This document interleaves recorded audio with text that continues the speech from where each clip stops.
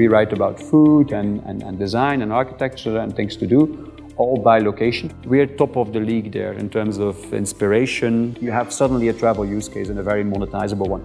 We are the #1 website at this point in time.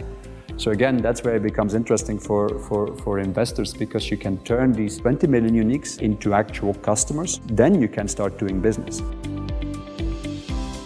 You said there's a fine line between delusion and determination and success. And so you meet that milestone moment and you get now also success from your users. I think at some point you hit that sort of 1 million users a month. The 2 million allowed some validation of some hypothesis. The 20 million allowed that much more, of course.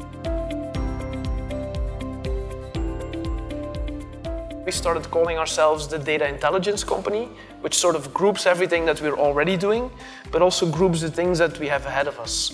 Because we at Collibra, we've been doing this for 11 years, but with our view on the market, we have opportunity for another decade. We created this category of data governance. When you create a category, it's easy to become the market leader or the thought leader in this category because nobody else is in this category.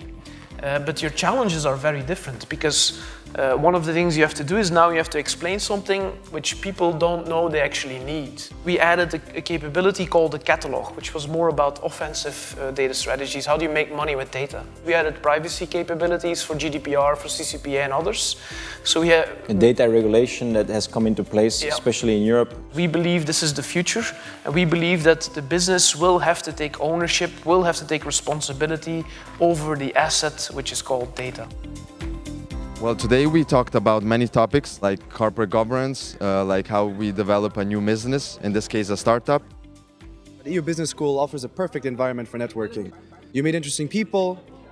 I even got to talk to one of the CEOs, which is something I never would have thought I would be able to do a year ago.